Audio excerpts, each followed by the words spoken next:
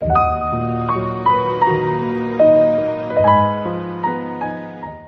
brothers and sisters, wishes in the mighty name of Jesus. Jesus is our Redeemer. There is no salvation in any other, for there is no other name under heaven given to men by which it is necessary for us to be saved, except the Apostles, chapter 4, verse 12.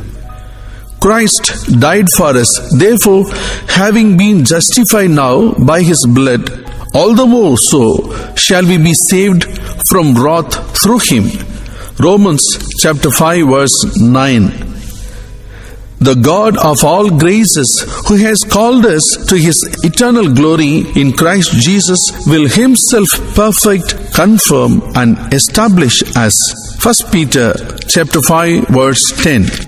You are of God, and so you have overcome him. For he who is in you is greater than he who is in the world.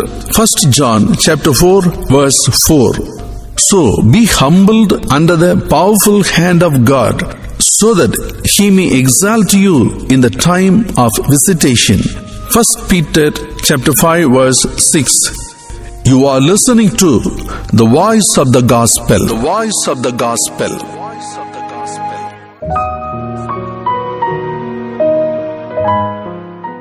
August 14th, Tuesday, 19th week of Ordinary Time. A reading from the Holy Gospel according to St.Matthew, chapter 18, verses 1 to 5, 10 and 12 to 14. At that time, the disciples came to Jesus and asked, "Who is the greatest in the kingdom of heaven?" He called a child whom he put among them and said, "Truly I tell you, unless you change and become like children, you will never enter the kingdom of heaven. Whoever becomes humble like this child is the greatest in the kingdom of heaven. Whoever welcomes one such child in my name welcomes me. Take care that you do not despise one of these little ones. For I tell you, in heaven their angels continually see the face of my Father in heaven. What do you think? If a shepherd has 100 sheep and one of them has gone astray, does he not leave the 99 on the mountains and go in search of the one that went astray? And if he finds it, truly I tell you, he rejoices over it more than over the 99 that never went astray. So it is not the will of your Father in heaven that one of these little ones should be lost." The Gospel of the Lord. Whoever welcomes the child is the greatest in the kingdom of heaven. My dear friends in Jesus Christ, the disciples approached Jesus with a question, "Who is the greatest in the kingdom of heaven?" But the disciples received an answer they were not prepared for. Jesus called a child in their midst. Then He gave them an unexpected response to their question. If you don't become like a child, you will never enter the kingdom of heaven. For Jesus, it is a person who is humble in the manner of a child. Open, attentive, eager and loving. That will be the greatest in the kingdom of heaven. Children are a great gift to us. They have the ability to teach us all of our lives. Most adults think that children should imitate them. Yet Jesus completely reverses this idea of adults.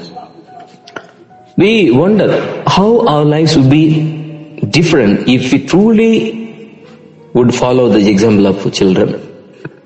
Be attentive to the children in your lives. We can learn a great deal from them.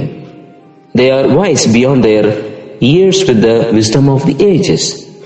Here, Jesus teaches us two things about becoming like little children, and so become the greatest in God's kingdom.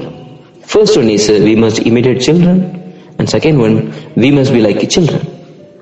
It is because there are many lovely characteristics in a child, like the power to forgive, the power to wonder, the power to forget. And also child's humility depends, child's trust to be imitated. The next part of the gospel explains that if one of us is responsible for someone being separated from God forever, yes, our God is our shepherd who always reminding and calling us and carrying us. When we go away from Him, He finds us again and keeps us in His flock. He thinks always that not even one of the little ones be lost. Yes, my dear friends, Jesus' parable of the lost sheep continues the theme of greatness in the kingdom by likening the little ones of concern, the lost sheep. Amen.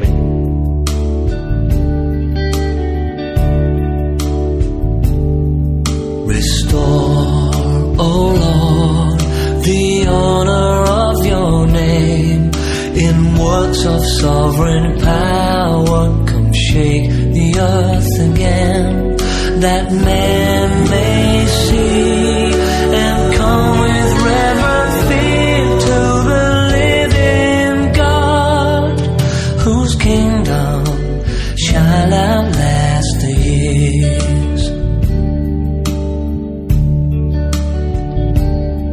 Restore, O Lord, in all the earth your flame, and in our time revive the church that bears your name.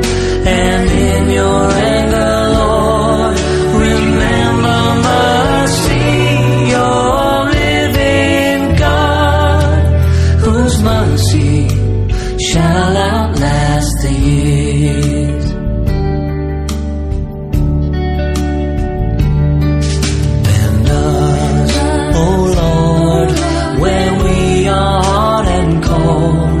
In your refiner's fire, come purify the gold. Though sufferings come and evil crouches near, still our living God is reigning. He is reigning here.